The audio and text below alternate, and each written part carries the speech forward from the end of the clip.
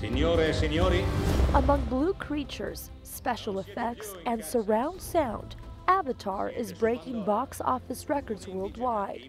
The script, though, which focuses on imperialism and biodiversity, has already reached the Vatican.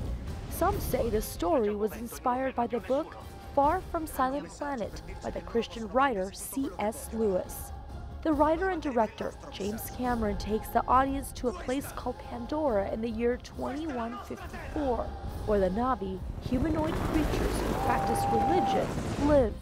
The problem is that they're trying to keep humans from accessing a hidden mineral that could solve their energy problems, but in turn hurt the navi.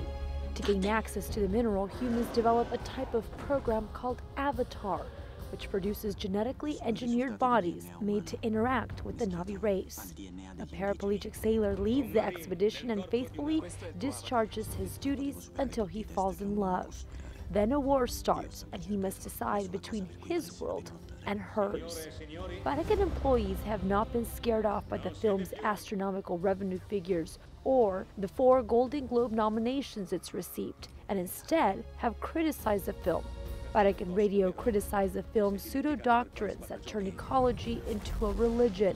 Meanwhile, the Vatican's other official media outlet, the Osservatore Romano, laments that the film only has a great visual impact, and scores of anti-imperialist and anti-militarist parable surface without real human emotions. A review that is at the very best lukewarm.